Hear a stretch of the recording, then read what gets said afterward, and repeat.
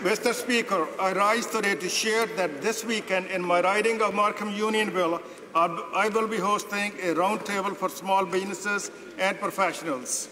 I have received numerous calls and emails from the residents of Markham Unionville who are concerned about what these new tax changes means for their families. Many local businesses, owners and professionals will be meeting this Sunday to discuss the government proposed tax changes that will be making it harder for them to be successful. Mr. Speaker, these are the entrepreneurs who take risks and create jobs in our country.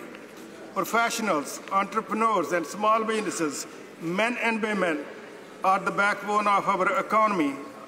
And I will remind them that I will continue to fight against this tax hike every step of the way. Thank you, Mr. Speaker.